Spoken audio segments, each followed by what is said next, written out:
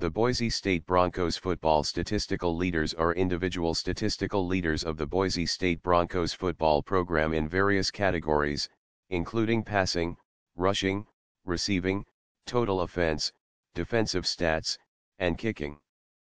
Within those areas, the lists identify single game, single season, and career leaders.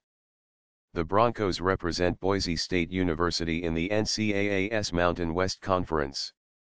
Although Boise State began competing in intercollegiate football as a two-year college in 1933, the school's official record book only includes 1968 and later, when Boise State became a four-year college.